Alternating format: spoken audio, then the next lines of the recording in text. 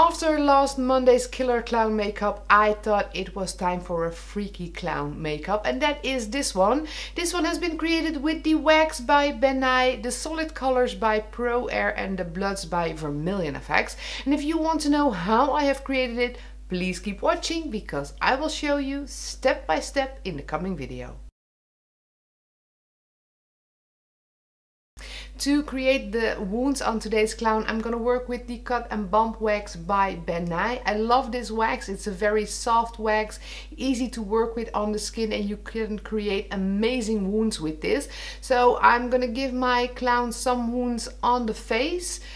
As it is a Halloween clown, I think wounds are definitely necessary to make it into a scary clown. Before I will apply the wax to my skin, I will put a thin layer of Prosade on the skin first. And that is just to make it easier to stick the wax on the skin. It's very sticky on its own, the wax. But just to make it a bit easier to apply it, I like using Prosade. And once the Prosade has become transparent, I will just put a roll of the wax on my forehead. As the wax wants to stick to anything it touches, I am using petroleum jelly or Vaseline to prevent it from sticking to my tool. So I'm just dipping my spatula in the Vaseline, and with doing this, it doesn't want to stick to my spatula anymore. So I am just flattening the wax.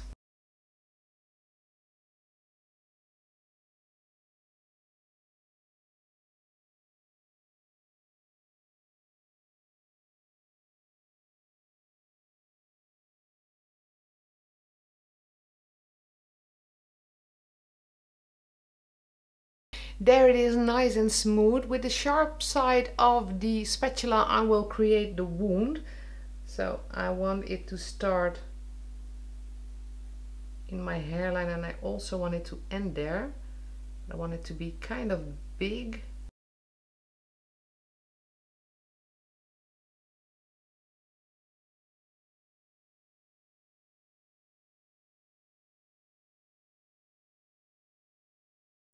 There is the massive wound on my forehead. As I put a lot of petroleum jelly on the wound, I do want to get rid of that grease, and that is why I'm going to powder it with a color set powder by Meron. But I'm going to do it with a small brush and very gently because I don't want to disturb the wound I just created on the forehead. So if you put powder on a wax wound, you can definitely immediately see if you did a good job on the edges or not. If you didn't, they will stick out a bit, and you can still refine the edges until you're satisfied.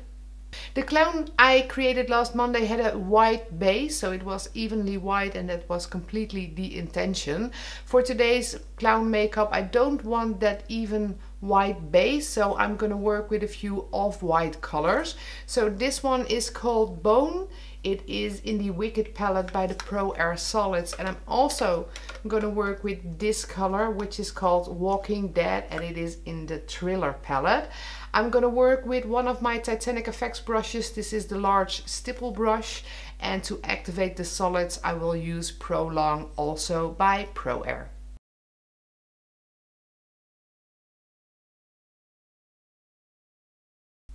The solids by Pro Air are water resistant, so if you put them on the skin you are safe and can party all night without having to worry about your makeup.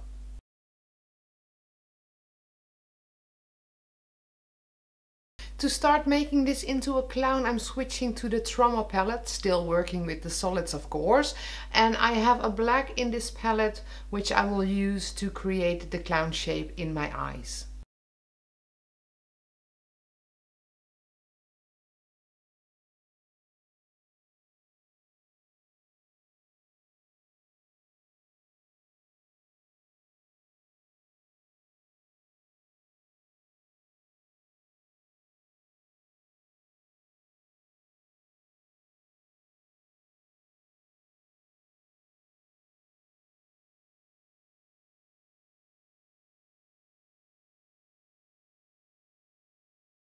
Before I will continue with the black, I'm just quickly gonna test something.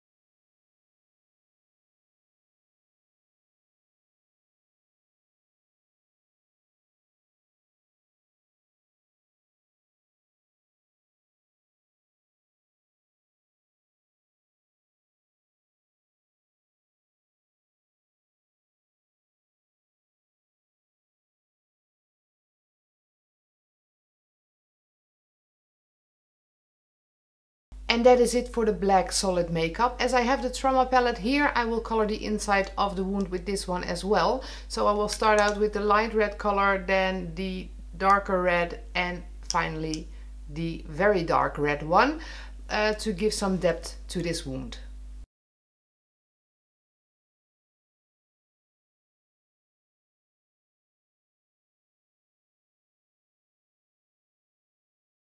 This color is called Road Rash, so it is kind of dried blood. On to the Old Blood color.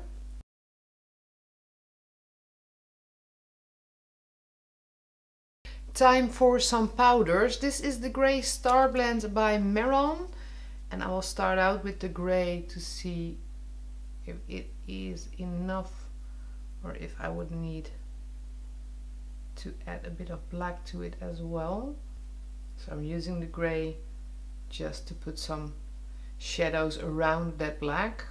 I will probably go back in with the black Star Blend as well to darken up these shadows.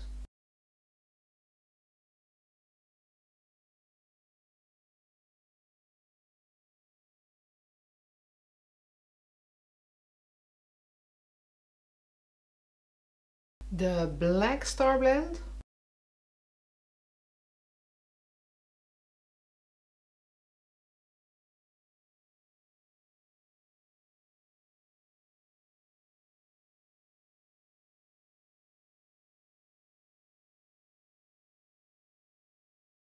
And the last powder I put on was obviously the red Star Blend by Meron. I am gonna put in my contact lenses, which are my black sclera lenses, of course. I am quickly gonna color my waterline black.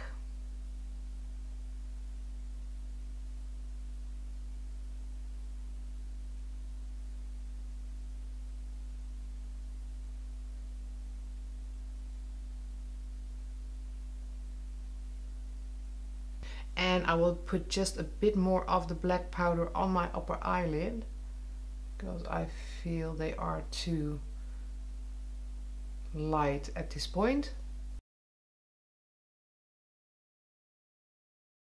To become a clown, I need the red clown's nose, so I have a brush with the light red color from the Trauma palette, and I will just give myself a nice clown's nose. Let's see how that looks.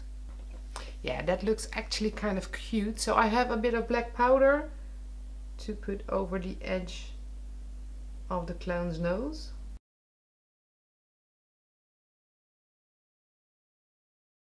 For blood, I'm gonna put a little bit of the clot paste by Vermilion Effects in the wound. It is a very lovely dark blood gel. And to apply it, I have my spatula. So I don't wanna get all of the wound covered in blood, but I definitely want a bit of blood to be there.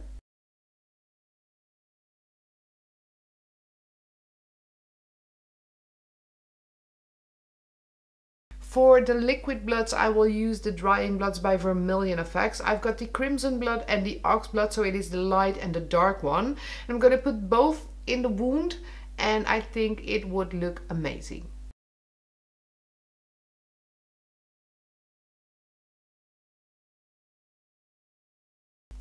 And the dark blood as well.